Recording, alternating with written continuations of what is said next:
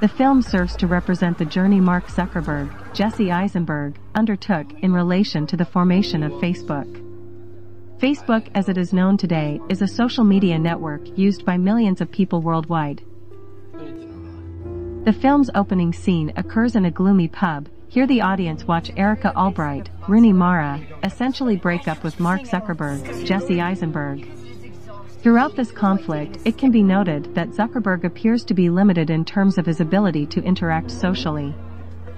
This breakup brings out the worst in Zuckerberg, as that very night it led him to create a platform where Harvard students can decide on the attractiveness of female students, thus rating them.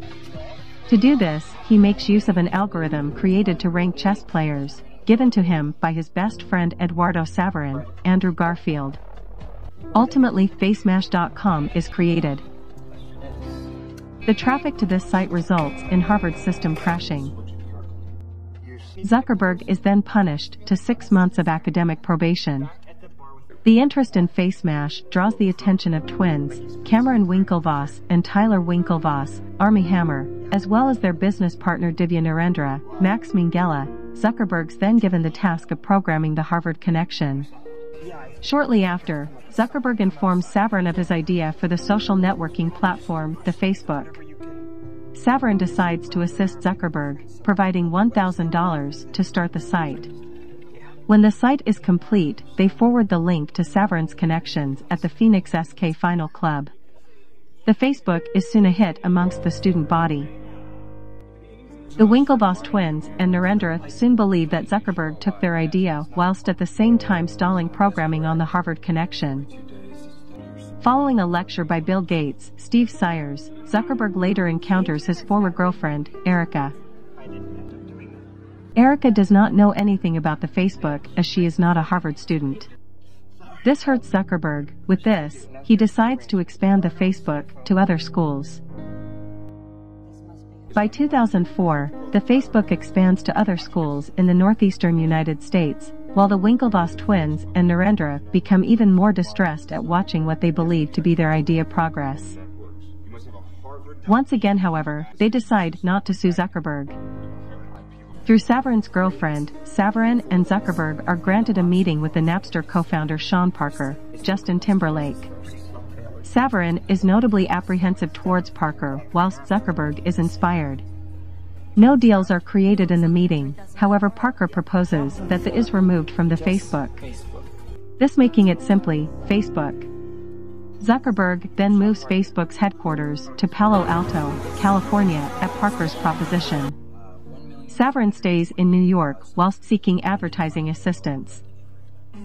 When Saverin visits Palo Alto, he is upset to see Parker is living in the house he is paying for, as well as making business decisions for Facebook.